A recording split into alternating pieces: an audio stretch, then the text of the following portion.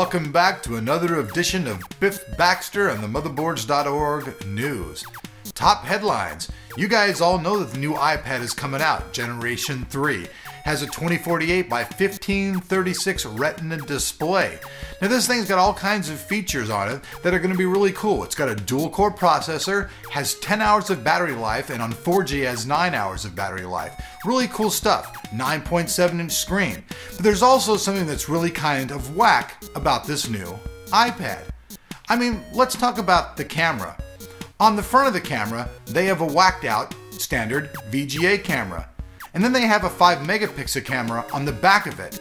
Now that doesn't make really much sense whatsoever. I mean, really, what kind of jackass is gonna go around trying to film themselves running around with their little pad trying to film something? Come on, buddy, Dad's trying to catch a video. Stay still, little guy. Come here, buddy. Come here, buddy. I mean, seriously. Moving on. The people over to Lenovo, it's a sad, sad day over there. The Biff is not liking what he's hearing. 50,000 of their M70 and M90Z all-in-one units have been recalled. Now the all-in-one is a nice big push by the people at Intel. You guys have seen Doc review a few of those, but these particular ones are having a power problem. What is happening is when you plug these things in, when the power generated, some of them are actually catching on fire. Now, you guys know the Biff and how he feels about fire.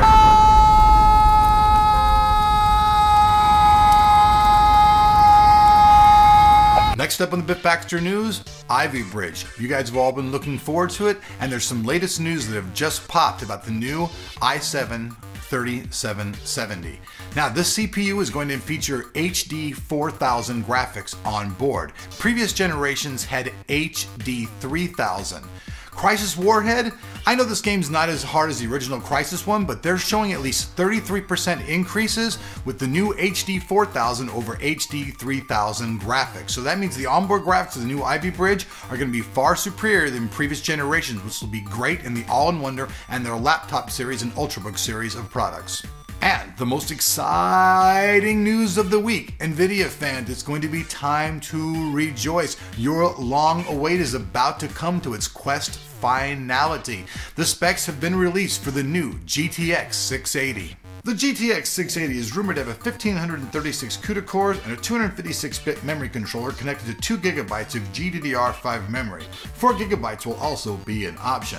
The core is rumored to sit at 705 MHz, while the shaders will be clocked at 1.4 GHz, and the memory will be clocked at 2 GHz QDR, 6 GHz effective, and should be capable of 192 GB a second transfer rates. What's more exciting though is what happened at this year's Game Developers Conference. Epic Games and NVIDIA presented a Samaritan demo running one Kepler GPU. Last year they presented the same demo, but it took 3 GTX 580s to generate the same acceptable frame rates. Impressive. This is Biff Baxter. I'll see you next week in Biff Baxter's edition of The News.